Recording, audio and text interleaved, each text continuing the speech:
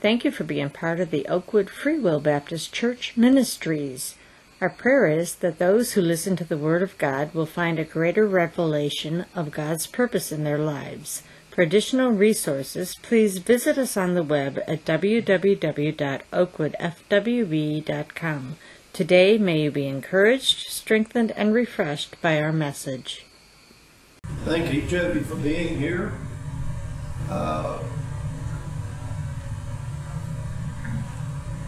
I'm just here to fill in the spot for Brother Dwayne or someone else that he might ask to hold the service. I'm certainly not Brother Dwayne. I've throughout my ministry, my early ministry especially, I held Billy Graham in high regard. And I thought, what would it be like to be him, you know? But I come to the conclusion that I wasn't Billy Graham, and I never was going to be Billy Graham, and God didn't make me Billy Graham. So we are what we are, and no matter what God calls us to do, we need to be faithful in doing just that. If you have your Bibles tonight, I used to know a preacher that used to say, if you have your Bibles tonight, or if you don't, sell everything that you got and buy you one. And that's pretty good. I can't think of his name right now. He died in the pulpit. You don't remember him? Brother Clyde Hudson. So some of you might remember him. He was a really good evangelist, and I loved him a lot.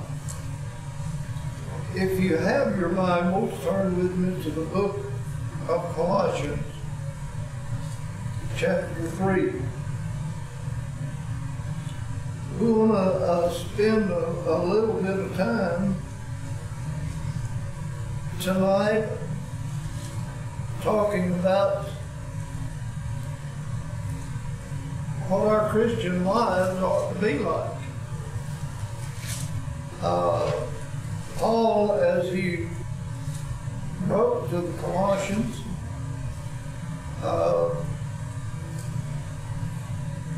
many of them were young converts in a sinful place, and he wanted them to be set aside for the Lord. He wanted the people in Colossae to know when they met one of the Christians by the way that they lived. And folks, in reality, people ought to know us by the way that we live. They ought to know that we're Christian by the way that we live. If we're not sharing that kind of testimony, then better check ourselves. Better look at the way we're living, because it's possible that we might not be in God's will. Okay. In the book of Colossians chapter 3, let us begin reading, and we'll mainly do our speaking from about verse 8 on through, but I want to read the first verses also to kind of give us a lead into what Paul is saying. If ye then be risen with Christ, seek those things which are above, where Christ sitteth on the right hand of God. Set your affections on things above, not on things on the earth. For ye are dead, and your life is hid with Christ in God. When Christ, who is our life, shall appear, then shall ye also appear with him in glory. Mortify or put to death, therefore, your members which are upon the earth: fornication, uncleanliness, inordinate affections, evil concupiscence, and covetousness, which is idolatry. For which things sake the wrath of God cometh on the children of disobedience, in the which ye also walked sometime, when ye lived in them. But now ye also put off all things: anger, wrath, malice, blasphemy, filthy communications out of your mouth. Lie not one to another, seeing that ye have put off the old man with his deeds, and have put on the new man, which is renewed in knowledge, after the image of him that created him. For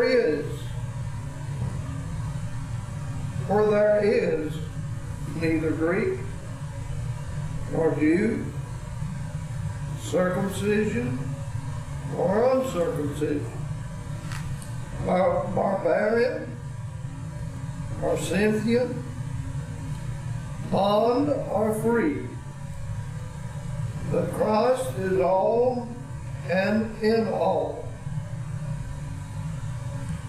Put on therefore as the elect of God, holy and beloved, vows of mercy, kindness, humbleness of mind, meekness, and long-suffering, forbearing one another and forgiving one another, if any man have a quarrel against any, even as Christ forgave you, so also do ye. And above all these things, put on charity, which is the bond of perfectness, and let the peace of God rule in your hearts, to which also ye are called in one body, and be ye thankful.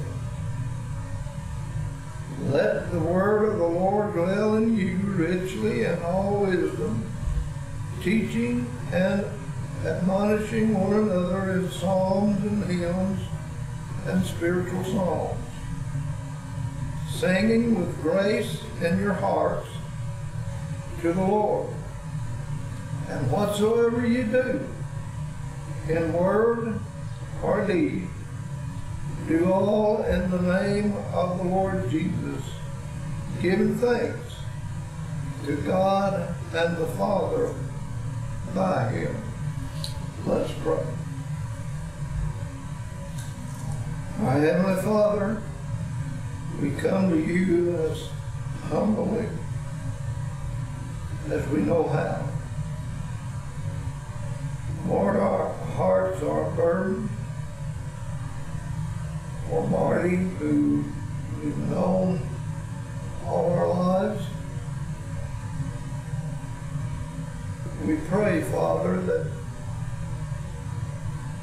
this problem that he is having wouldn't be of a serious nature. We ask you, God, to bless Brother Straw. Many others that were mentioned, and Lord, I can't remember them all, but we just ask that you would undertake and bless them in a special way. Thank you, Father, for each one that's here tonight. Thank you for your word. And we pray, Lord, as we administer to those who are before us, that the Holy Spirit would have the leading hand. God bless us now, we pray. For it's in Christ's name we ask. Amen. Amen. Okay, as we look back, as we said, we want to think about what we're going to say as Christian stewardship. And, you know, I've known some of you for a long time, Brother Mike, and some others for a lesser time. But for all of that time, we as brothers and sisters in Christ have the obligation to grow in our Christian relationship. Be kind one to another, the Bible said. Now, as we look back over what we have read, we'll just begin with verse 8. Paul is in this verse contrasting the old Adam with the new. Now, he did this in a lot of other places when he said to take off the old man and put on the new. And what he's getting at is that becoming a Christian is a complete change.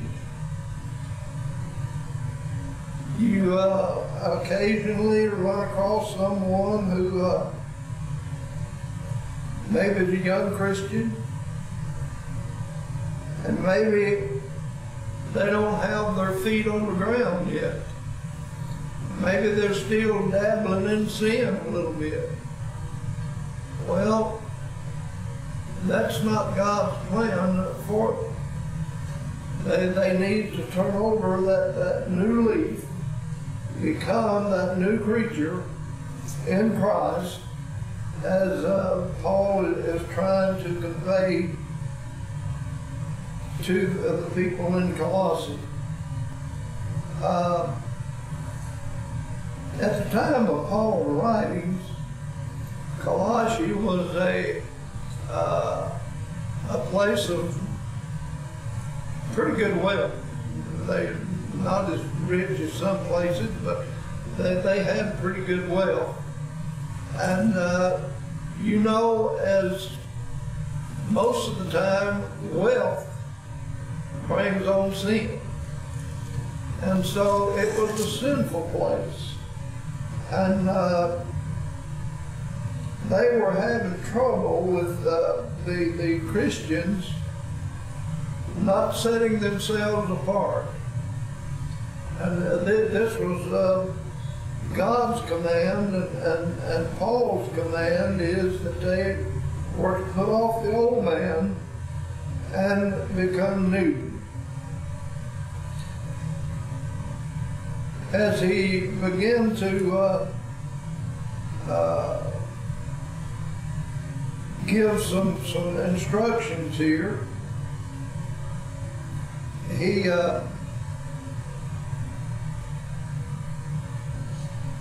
said, "But now ye also put off all these: anger." That's a hard one to begin with, and put off anger. You know, I can't even count the number of years now that I've been a Christian, and sometimes I still haven't conquered that command to put off anger. It's a natural thing, and if we're not careful, as the old saying goes, it'll jump up and bite us. It surely will. And then he says, put off wrath, malice, blasphemy, filthy communication.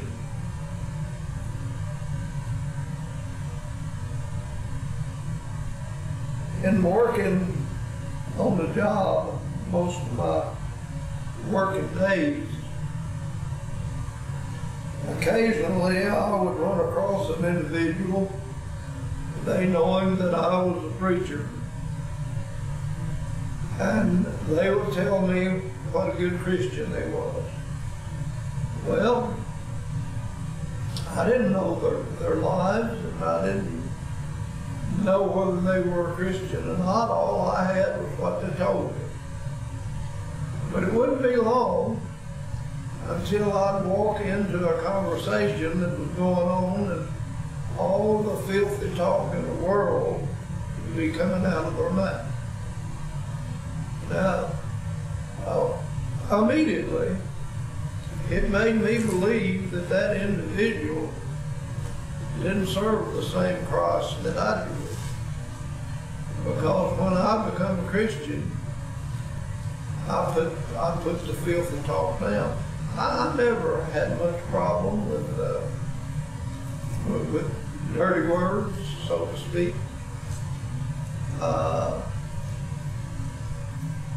My mom and dad tried to teach us right, and to use God's name in vain, just, you better not do it, or you are going to get your, you know what, wings.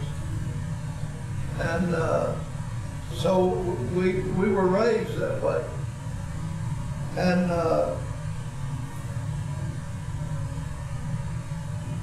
it should be today that when we claim the name of Christ, that we put off that kind of thing.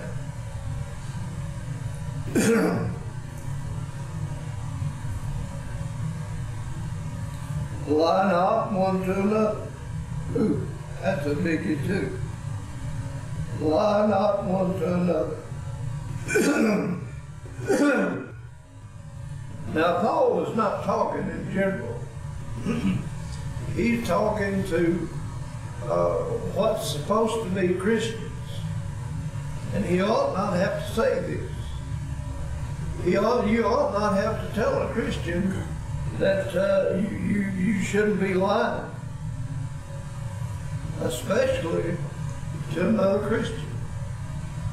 We need to be very careful with what we say and what we do, because we are Christian, and we don't want someone coming back and saying, well, I saw old Maxie the other day, and he was coming out of the liquor store with a bottle of liquor. Or we saw him in a movie that was, I don't know how they rate them now, but bad.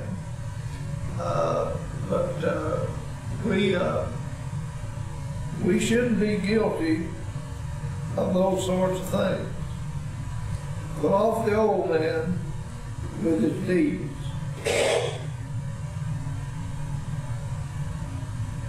And have put on the new man, which is renewed in knowledge after the image of him that created him. In other words, after the image of God. That's what we're to be striving for in this life. Verse 11, where there is neither Greek nor Jew, circumcision or uncircumcision, or barren or Scythian. Now, Scythian was a country nearby, and the people of Scythia many of them had come to Christ. And Paul made the reference to them in saying that where there is neither Greek nor Jew nor circumcision or uncircumcision, barbarian or Scythian, bond nor free, but Christ is all and in all. So when we look at what Paul is trying to get across, even those who are Christians need to be careful about how they're living their lives, whether they're Jew or circumcised or uncircumcised or Christian. They still need to take care of what they do. Put on therefore as the elect of God, holy and beloved, bowels of mercy.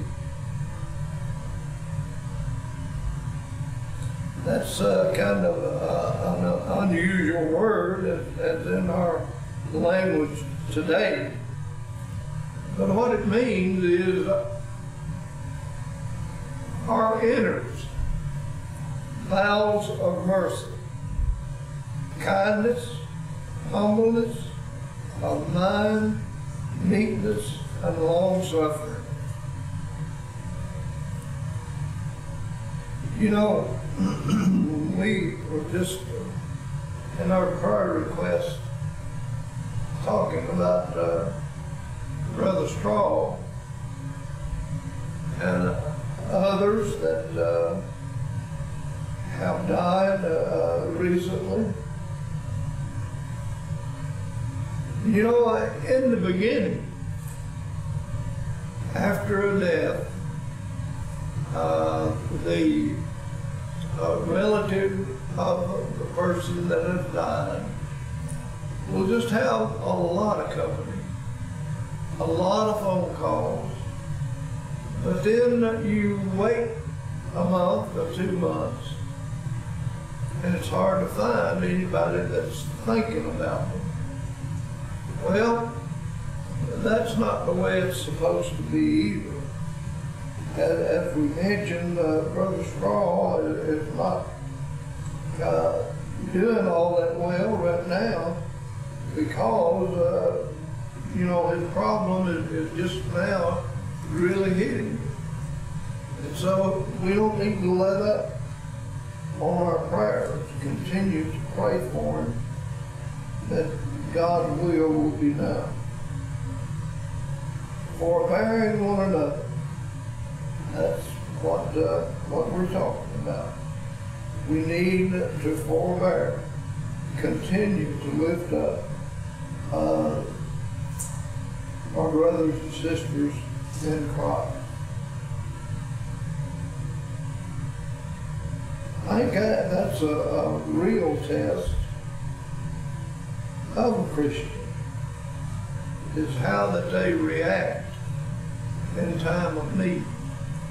You know, it doesn't matter what the need is, if it's physical or financial or whatever it is.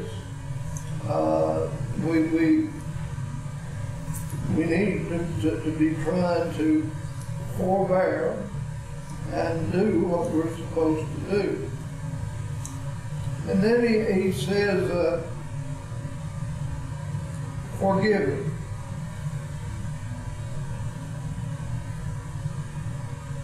That's kind of hard too.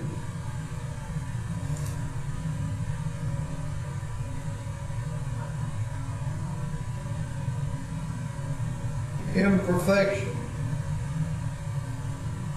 All of us are familiar with that. All of us are challenged daily because our lives are imperfect. It's hard to find someone who's perfect. Hell, there's just never been one except that of Jesus Christ. So as we go along, verse 14, put on love. You know, the love chapter is one of the best chapters in the Bible, 1 Corinthians 13. It's surely put there for a reason. And as Christians, we need to apply it daily. The next verse, the peace of Christ. That verse of scripture in Philippians that tells us that the peace of Christ surpasseth all understanding. And we don't, I probably myself don't understand that to the fullest. I think you really have to go through a difficult time in order for that to really register with you.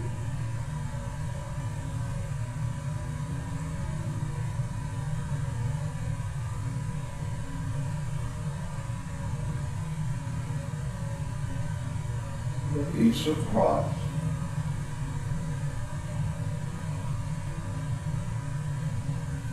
The Christian church came as a singing church. I like good singing. I think that a church's singing is one of the greatest blessings of the church. It sets the tone for the preaching service that's to follow. And it's hard for me to understand why churches don't put forth a greater effort to have good singing.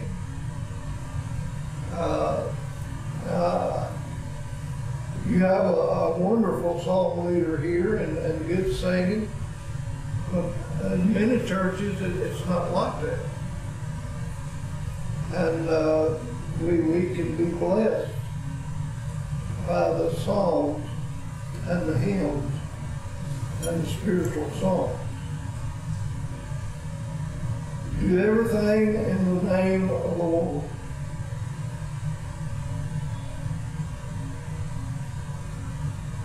Again, Paul is trying to persuade the people that they need to let their light shine. They need to do everything in the name of the Lord. Let people know that they are a Christian and that they have something special in their lives.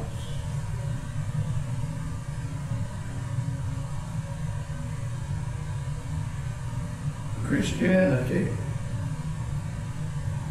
is a positive religion.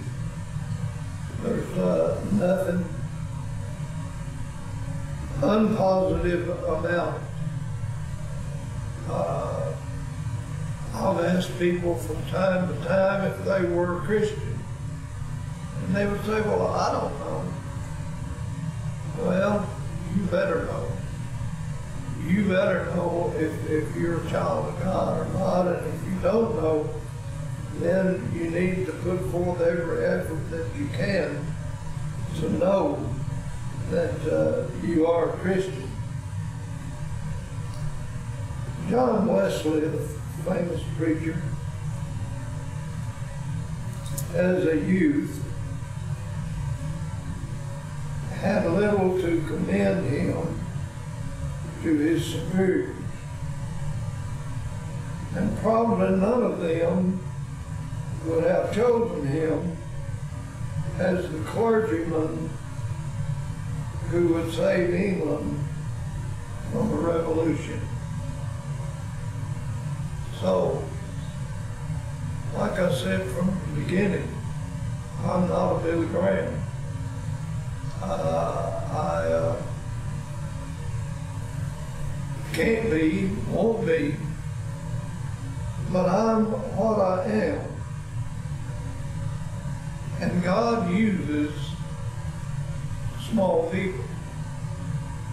You know, He seldom ever uses anyone that's not a small person. I'm not talking about in stature. I'm talking about in fame. Because when you become famous, when you become that dignitary, probably God can't use you anymore. So God chooses the lowest to do the highest work for Him.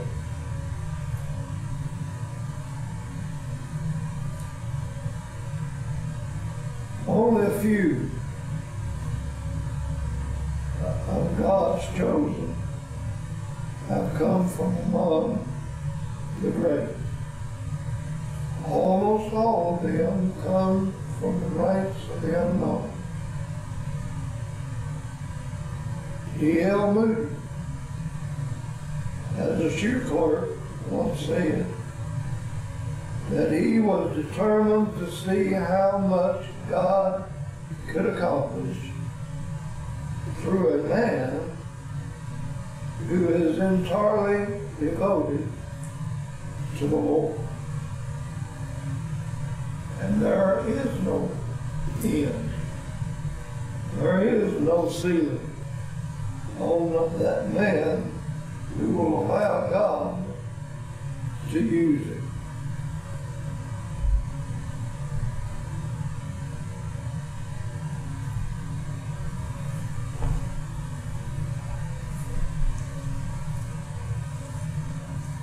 Christian doctrine, but certainly it is not the sole such experience. Over and over, the apostle exhorts Christians to love one another.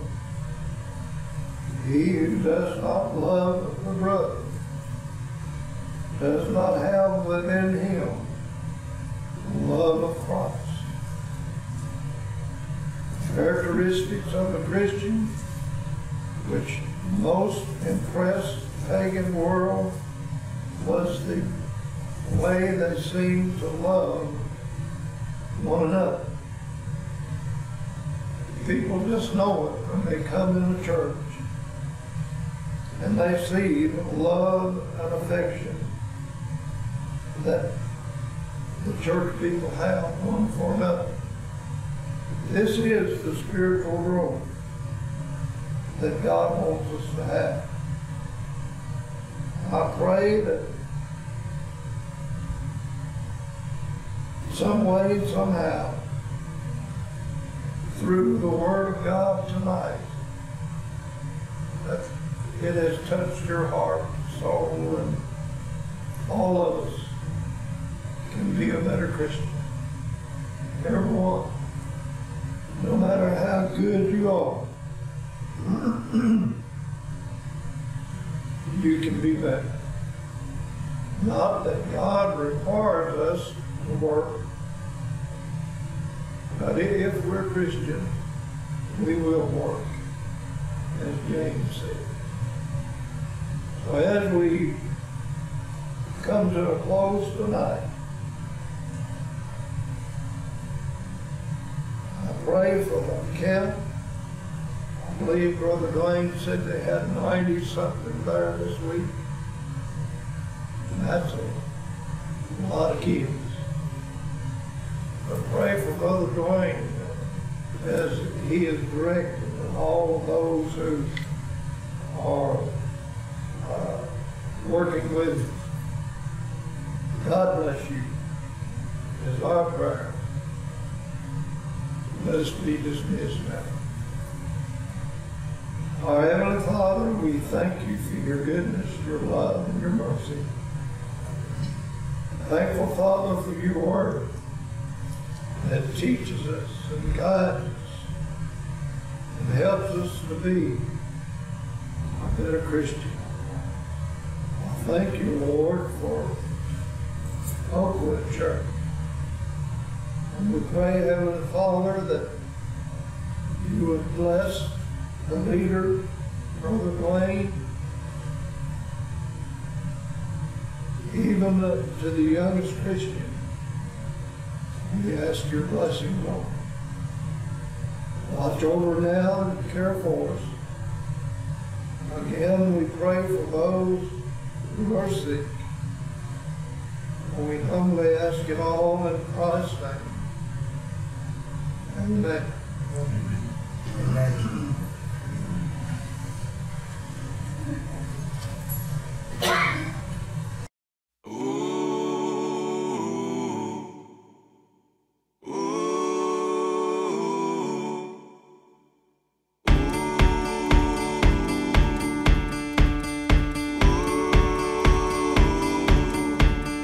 Bring your tithe and bring your shame.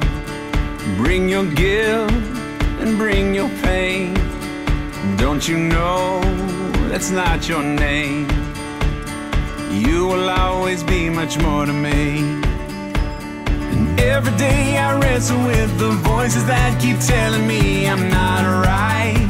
But that's alright, 'cause I hear a voice and he calls me every day when others say I'll never be enough. And greater is the one living inside of me than he who is living in the world. In the world. In the world. And greater is the one living inside of me than he who is living in the world. Bring your doubts and bring your fears. Bring your hurt and bring your tears. There'll be no